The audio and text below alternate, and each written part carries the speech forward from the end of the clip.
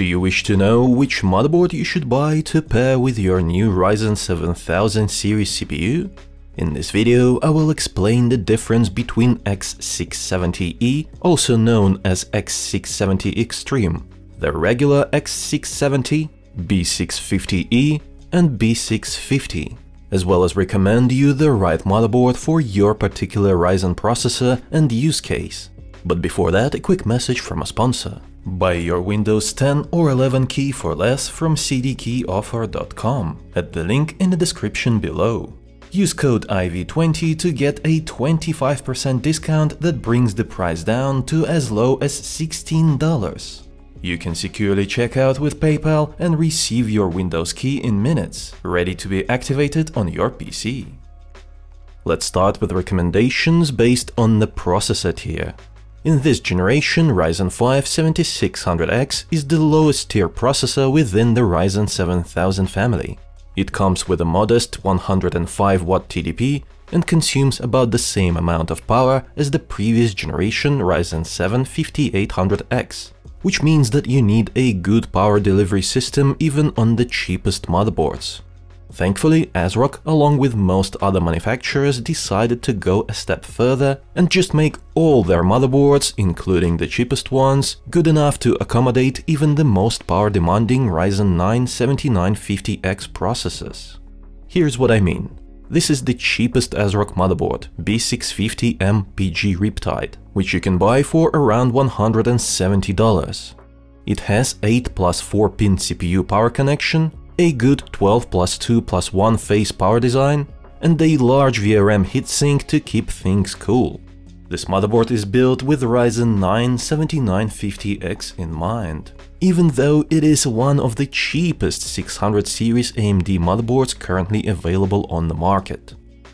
Basically, if you see a motherboard with an 8+4-pin CPU power connector, then you can be pretty sure that it can handle any Ryzen 7000 series processors in terms of power delivery.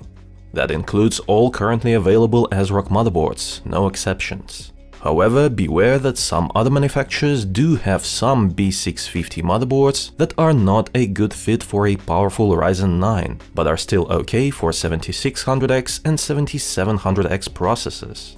By the way, my Amazon affiliate links to all the motherboards featured in this video are in the description below.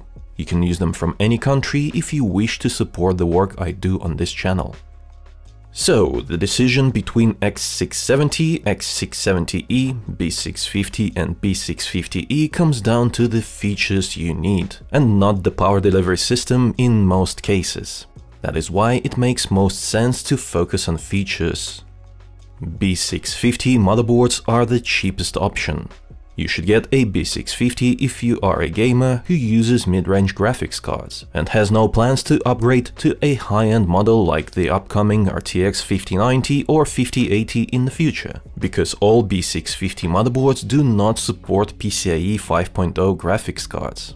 PCIe 4.0 will remain very powerful for many years, so you will be okay using mid-range GPUs in the future. On the positive note, some B650 motherboards, like the ASRock B650M PG Riptide, have an M.2 slot for one PCIe Gen 5 SSD, so you will still have access to super fast storage when these SSDs become available. Beware that Gen 5 SSD feature is optional and can be not included on other B650 motherboards. Check before you buy.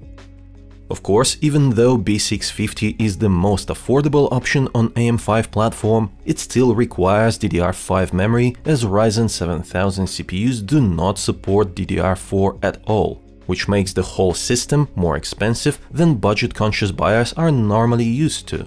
FYI, AMD recommends pairing Ryzen 7000 processors with a DDR5 6000 memory, which currently starts at around $180 per kit.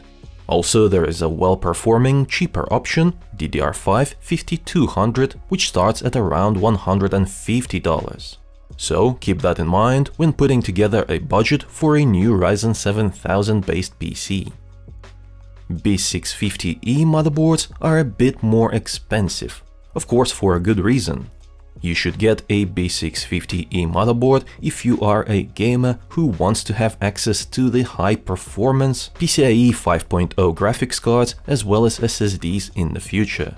For example, ASRock B650E Steel Legend Wi-Fi costs around $270 and comes with all quality of life features such as Wi-Fi 6E, large VRM heatsinks, as well as a beefy M.2 cooler to keep operating temperatures low on that Gen 5 SSD.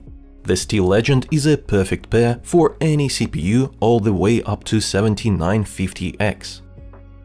X670 is a strange option.